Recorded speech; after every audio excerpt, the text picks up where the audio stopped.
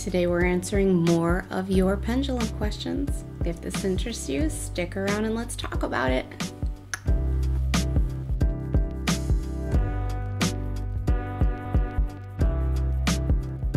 Hi, I'm Veronica and welcome back to the Wholeness Shift. If this is your first time here, welcome. I'm glad you found me. And if you're returning, you're already part of the family, welcome back. It's good to have you here. You know I love you. If you haven't yet, hit the subscribe button below. I wouldn't want you to miss out on anything good. I talk about easy, practical spirituality and how you can navigate your spiritual awakening. I talk about all of the galactic and esoteric things that you could think of, all the good stuff. So if this interests you, hit the subscribe button. I'm hungry. Mama needs a snack. So today we're answering even more of your pendulum questions. And if you don't know, on my channel, there's a whole pendulum playlist that has just a slew of videos. If you're new to this, set aside an hour or two and go through the videos that you haven't seen yet and educate yourself. Okay, let's dive into this. Number one, I have noticed some guides are stronger in their pendulum responses than others. Is this a reflection on my connection to them or on their ability to communicate with me? Good question. So when your guide or an angel or whomever wants to talk to you or you want to talk to them, they actually lower their vibrations a bit in order to make themselves accessible to you. And you have to have your vibes up so that you kind of meet in the middle, right? Or that the gap's not too wide. So if their response is stronger than some others, they may either just have stronger energy. Like I've talked about before, like Archangel Metatron, very strong energy typically. Or it can mean that your vibes are really, really high and you're doing great and you've made a good connection. As I've talked about many, many times, my main guide, Spomi, it's not that his vibes are lower or that he's weaker. It's just that he's naturally a gentle, soft-spoken spirit. And like when you connect to his energy, if you're clairsentient and you can feel energy, Spomi just feels soft and gentle. And the swing of his pendulum response reflects that. Or if you think of like Mighty Metatron or Archangel Michael, they swing harder. So it could be your vibes are low. It could be they are just softer spoken. Number two, my pendulum doesn't want to seem to work for me. I'm wondering if birthstones would resonate better. Try it and find out. Who knows? How'd you like that answer? Was that articulate and thoughtful for you? Different pendulums resonate differently with different people. As I talked about in one of the other videos, there are some pendulums I have that, like this one, this black one, it just swings more like solid. So that one swings very like solid, like strong like bull. Do you know what I mean? Just grounded, solid swing. There are some that I have that just feel like they're floating, just like a greased wheel. There are some that just feel sluggish like a boulder. They feel like a rock, like it's going to take heaven and earth to get those things to move, and even then it's going to hardly move. Now, those may act totally differently for someone else. That's just how my energy connects to them. So perhaps all I can say is try it and find out. But on that note too, like if your pendulum's not working at all, determine if it's your vibes. It might be your vibes aren't high enough to get it to move. And I think this came from the same source. I think this might have been Patty that sent both of these questions. So number three, I have L rods that work perfect, meaning dowsing rods that you hold in your hand and like they cross, right? I have L rods that work perfect, but it's a challenge to connect with pendulums. I have a selenite bar and have moon cleansed them and set them on my Bible and held them, but still no movement. Well, I've never seen one thing work for someone and not another. I'm not saying that doesn't happen. I'm just saying I haven't seen it. Typically, if something won't work for you, it typically means your vibes are too low for anything to work for you. But maybe, you know, I know that the dowsing rods are your tool of choice. We've talked about this, and maybe that's just the one that you're supposed to be using. Maybe that's what resonates most with you. Maybe those dowsing rods, and I'm just brainstorming here. I don't know any of this for fact. If any of you guys know, comment below and help us out. Maybe the dowsing rods work more in conjunction with like the electromagnetic forces of the earth, because I know that you can use them to find water and everything, because they react to the energy of the earth and water and electricity. Like if you put them near an outlet, they'll move. There's different things that make them move, so maybe that makes them more conducive to using for you, if that makes sense. Whereas the pendulum doesn't. It relies solely on your vibration and your connection to move. So that's just a thought off the top of my head, but I don't have experience with that firsthand. Like I said, if any of you guys do, help us out, jump in. Number 4, and I believe my little Marita left me this one. Some practices for beginners who need a little courage using the pendulum. And well, I don't have any, but I can try to think of some and maybe come out at a later time with them. What should I say, Spomi? What answer should I give her? How can she practice? Spomi is saying just to practice asking anything. Practice your guides singing Beatles songs with you, or spelling out Beatles lyrics, or you know what I mean? Just practice getting it to swing, practice getting used to looking at where the crystal is going over the letters so that it's easier for you to read. Practice getting used to your guide's energy in response to using the pendulum, so that you can develop that shorthand that I talk about in other videos. Holy cow, I don't know if you guys can hear that, but like major wind. Holy cow. That was a little scary.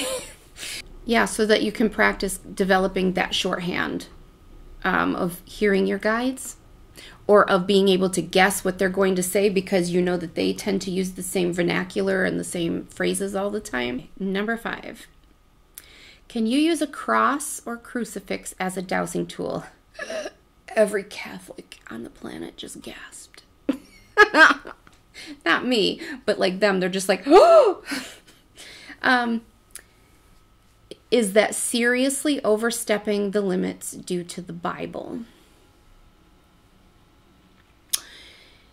You may be asking the wrong person about this, because I no longer believe that the Bible is the inherent word of God. Oh, we are making every right-wing person gasp and like, come for me. Don't come for me. I'm not interested. Don't come for me. Save it. I no longer believe that the Bible is the word of God. I take solace from some verses from the Bible. I think the Bible can have some good advice, some inspiration, some comfort. But do I believe that the Bible is the word of God? No. I believe it is the word of man, and it has been manipulated and changed and rewritten and rephrased so many times through history in order to serve the patriarchy. Bottom line. I think that it is a divisive tool used to manipulate, punish, shame, and further hate in this world. And I don't really care what the Bible says. Let's just get that out of the way. The second part of that is that I don't care what people say. Because, you know, Christians, they're not Christians. They are people who have called themselves Christians, but they're really just like right-wing Christian nationalists. They're a cult. That's a topic for another video. Toxic Christianity will say that the Bible talks against all of this stuff, that it is evil, that it is witchcraft. Bleh. First of all, I don't care. As we've already established, I don't care what you have to say. You're garbage. Your cult is garbage. I don't agree with you. I don't believe in you. But when I was starting this journey, when I still was a Christian, I prayed heavily. I prayed heavily on this because I felt guilty. Like, should I be using this pendulum? Should I be doing this thing? Am I committing a sin? Are you mad at me, God? Am I doing something wrong? Are you going to cast me into some like a fire? Are you going to, is this blasphemy? Is this heresy? Like, give me some direction. The only thing that kept happening is that I was given the verse over and over and over again to try the spirits. Try the spirits to see if they are of God. That doesn't say that there are no spirits you can communicate with. That says test the spirits to see if they are high vibration and give you good information and loving divine light information, or if they don't. Stay away from the ones that don't. Okay? So, can you use a cross or a crucifix? Technically, you can use anything on this planet that will swing and that works for you. You could use a necklace. As I've said before, you can use a necklace. You can use a thimble or a needle or a nut or a bolt or washer, something tied onto the end of the string. If it swings and it works for you, you can use it. So, can you use a cross or a crucifix? Yeah. Is it blasphemy or is it seriously overstepping? That depends on who you talk to and whether or not you value their opinion. The fact that you're even asking this shows me that you already know in your gut that it's okay. Or else you wouldn't even be asking. You know it's okay. But I would never tell someone what to do. I will never tell you not to worship a certain way. I will never tell you not to believe a certain thing. I am not here to proselytize anybody. I'm not here to convince you. The way Spomi always said it to me was that because, okay, I'm opening a can of worms here. I'm just going to touch on it briefly, okay? First of all, I'm sure that you all know, regardless of your belief system, I know that you've all met people who claim to be Christian, and they are just the most beautiful, loving, I almost want to cry talking about it. Like, they are the most loving, beautiful, kind-hearted, generous people. They truly do have the love of Jesus pouring out of every hole in their body. Do you know what I mean? You know those people that just walk in a room and they are just love and light embodied. Those are truly people who are following Jesus. And that's the way it's meant to be. The majority of the church is not that way. They are toxic. They are hate embodied. They are everything low vibration. And so, okay, so that's one thing. I don't even remember why I was wanting to say that, but I was wanting to say that. Hello, ADHD. Anyways, what Spomi always said to me was that, because I said, so is Christianity wrong then? Or is religion wrong? And he's like, absolutely not. The goal for each and every one of us is to find the light. It's to find the divine. To be doing all this human stuff and still be able to find our way back to the divine.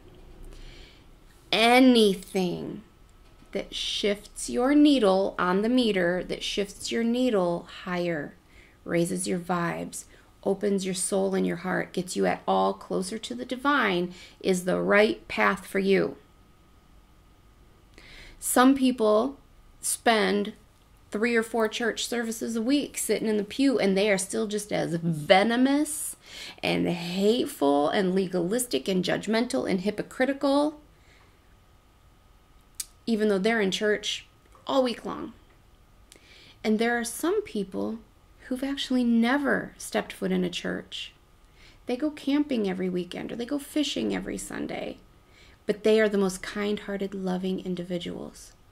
Whatever they're doing is the right path for them. Some people seem lit up in nature. They go out and they hug a tree and they feel closer to God than they've ever felt. That is the right path for them. So, what I say is,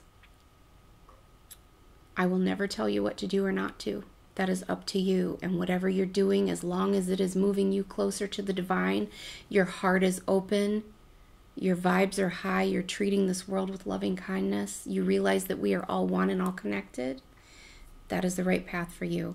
So if you are drawn to using a cross or a crucifix, and that is all that you have, or that's what you're drawn to, and you feel peace about it in your soul, don't ask anybody else what they think. Don't look to the Bible. Don't look to other people. Don't look to your friends or family that might judge you.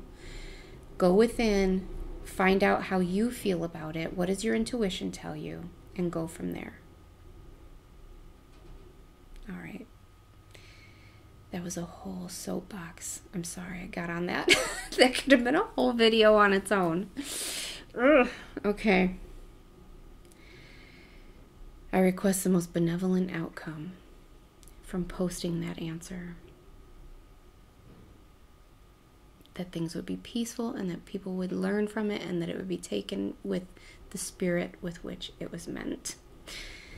And so it is. Number 6. If I place my hand, palm of the opposite hand, under the pendulum for answers, is that okay? Yeah. If you're using the pendulum and you want to hold it like this, I always do. Yeah. I think it actually helps kind of sandwich that energy. It helps conduct it a little better, but you don't have to do that, but there's nothing wrong with doing that. You can absolutely do that. Whatever feels comfortable for you. I had some more roll into my comments and to my email. So this will be number 7. If you're new to the pendulum and trying to connect to your spirit guides, you stated that you can set the intention to speak to a spirit guide. Once you set an intention, can a trickster come through, since I would have no way in knowing the difference because I'm new to communicating through the pendulum, or is the intention powerful to the point where a trickster cannot override it and trick you? Thank you for your answer. Thank you for your question. Sorry, I'm hungry. I'm getting slap happy. I discussed this in one of either the last video of pendulum questions or the one before it, perhaps. The answer is yes. A trickster can always come through. No, your intention is not powerful enough to completely block any tricksters. For example, when I first started filming, my energy was way higher. Now my vibes are high, but my energy is low. Those can mean the same thing and be used interchangeably, or in this situation, they're two different things. Like overall, the umbrella of my frequency, my vibrational level in life is high. In this very moment, I've worked all day at my day job. In case you didn't know, I am a nurse. I worked all day. I am very tired. I could probably take a nap right now. I'm hungry. I'm thirsty. I need to be drinking more water. And I've been stressing about some things this week. So anyways, I have multiple reasons why I am not going to be using this pendulum. Will I probably get mostly good answers, good responses? Yes, because overall my frequencies are high. But tricksters can always still come through. Now you say, because I'm new to this and I don't have any baseline reference point from which to judge it, therein's the problem. The only way to get that experience is to get that experience the key is, as I discussed many, many times, don't take things that come through this pendulum as gospel. Do not take the information that comes through here and base major life decisions on them. Don't take the information that comes through and be like, oh my gosh, they said I only have 6 days to live. No. Take everything with a grain of salt, detach from the answers, detach from the outcomes, and like things that come through, be like, okay, that's interesting. Cool. And then just wait to see what plays out. Your guides are never going to tell you you die in 6 days, FYI. So educate yourself as much as you can on these situations.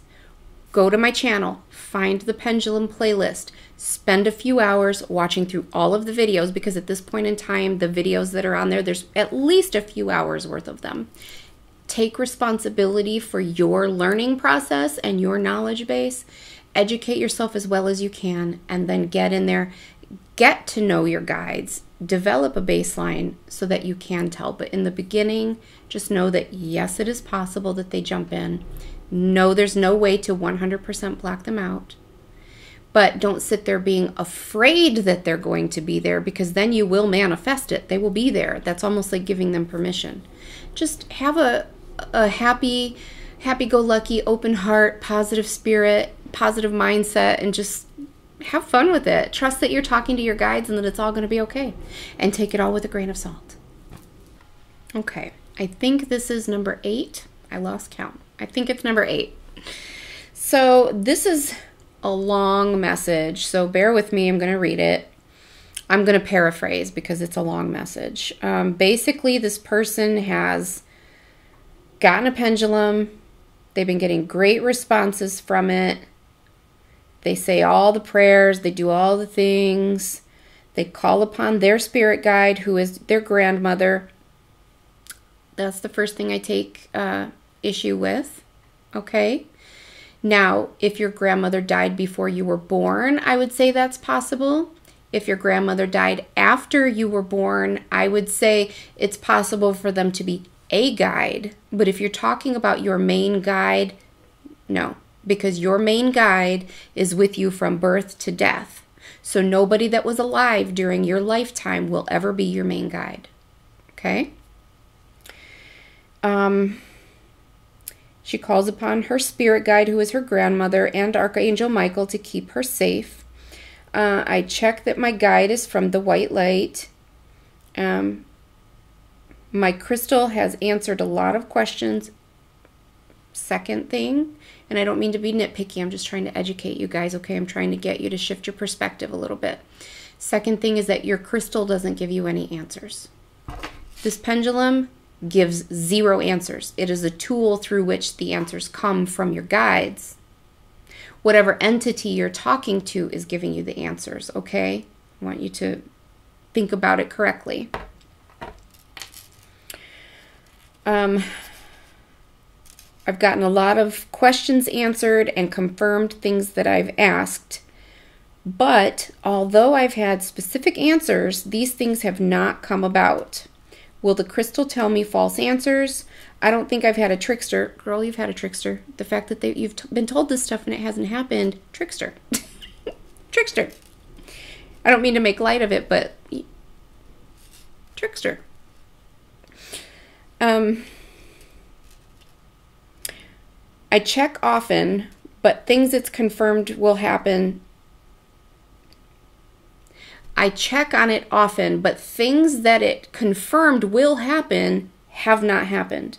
I've asked a few times and get the same answers about the specific thing I asked, but it still has not happened. Okay. Honey, we need to have a talk. This is because you're not talking to your guide. You're not getting accurate information. I don't remember, that was a long message, so I'm not sure if you said that. I know you said you cleansed, you prayed, all of those things, but like, how are your vibes? How often are you meditating? And you don't have to tell me, just tell yourself. How often are you meditating? How long are you meditating? If you're not meditating pretty much every day, 15 minutes a day. Even if you're meditating, but you're doing other things that you know are lowering your vibes, like, you need to keep your vibes high in order to use this. So, unfortunately, I hate to be the bearer of bad news, but this does not sound, nothing I read there tells me that you are working with your guide. Sorry, hon. And even if you are working with your guide, sometimes they're not going to tell you specific answers. They don't want to mess with free will. They don't want to mess with your decision-making process. Their job is not to influence your life, your free will in any way. Will they, if you say my free will is to change jobs, will they work and synchronize opportunities for a different job that they know you'll like? Yeah. If you say, my intention is to go to Paris this year, are they going to start finding you deals and having things show up in your email? Or like, you might see a pamphlet for a travel agency, or you know what I'm saying? Like, they will start synchronizing things that is either in your life plan or that you have already set your intention for, because that is your free will. But they're not going to come through and say, this is going to happen, this is going to happen, this is when it's going to happen. That's the fun of being alive. You might not think it's fun, but that really is part of the fun of being alive, is like, it's like a game. You know, when I used to play video games younger, when my kids had video games and I would like hijack their system, I still feel bad about it, thinking back on when my son was like, I don't know, 12 or 13 or something, and like the new Splinter Cell had come out, and I wasn't really a video game person. He'd be like, Mom, play with me, and I'm like, that's not my thing. And he's like, play with me, and I'm like, okay. And then I got hooked, and he'd be like, can I play my game yet? And I'm like, in a minute, honey. And what was the character's name? Is it Sam Shepard? That doesn't feel right, but yet it does. Anyways, back when I used to play the games, and I was really into The Sims for a long time too, and like then I discovered cheat codes, and like you could put in the cheat code and get all the money on The Sims. You'd have like unlimited money, and at first that was really fun because you had all the answers and you could do whatever you wanted. And then I no longer play The Sims anymore because I got bored with it, because like you don't have to work, there's no strategy involved. You don't have to work for anything. Like, it's just all handed to you. Same concept. You may not think that this is part of the fun, but really part of being a human is to have this thinking mind and this emotional body and the ego and the psyche and like all of these things that are specific to being a human and to playing this human game. You're like in the Olympics, or you're like in the Hunger Games, or, you know, you are here to learn, to develop, and to figure things out. And if I do this, this happens, and that doesn't feel good. Or if this happens, I react this way, and then I get more karma. Like, how can I best work this game of life? And if your guides come in and spoon feed you all of the answers, it removes the whole purpose, right? So anyways, be discerning about the information that's coming through and work on raising your vibes. I think this is number 9. My question is, while using my pendulum, can I ask my spirit guide, if this is my main spirit guide that I'm talking to, can I also ask them to spell their names out as well? Yes, Michael, you can do both of those things. You can ask anything you want. They may not answer everything that you want them to, but oh, I used to get so mad when Spomy would tell me no. I'd be like, but I want to know. And he'd be like, best not to tell you that. And so anyways, yes, you can ask both of those things, and whatever name comes through, believe it. Because as I've talked about before, their names don't always look like our names. Sometimes they can look pretty funky. Oh, and if you guys are wondering how, because I always get this question too, how do you have them spell anything out? How do you not just get yes and no answers? The answer to that is that you use a pendulum chart, and I have them for free on my website in the shop if you want to go download them. All right, you guys, I think that's it.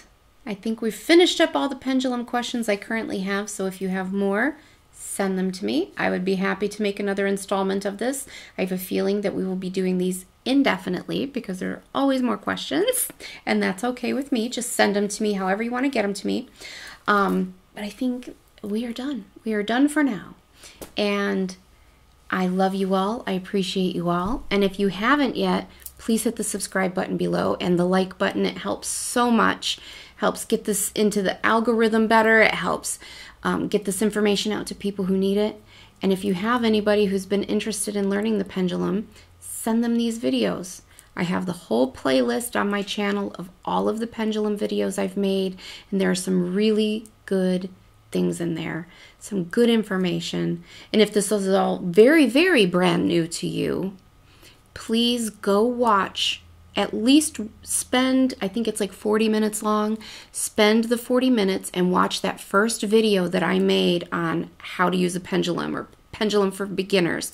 I will link to it below, but I really do go from A to Z on that. I filmed it about 3 years ago, and I really went in depth on that topic, and I tell you everything that you want to know, and then all the other videos are addressing follow-up questions, okay? All right, you guys. Love, love, love to you, and I will talk to you soon.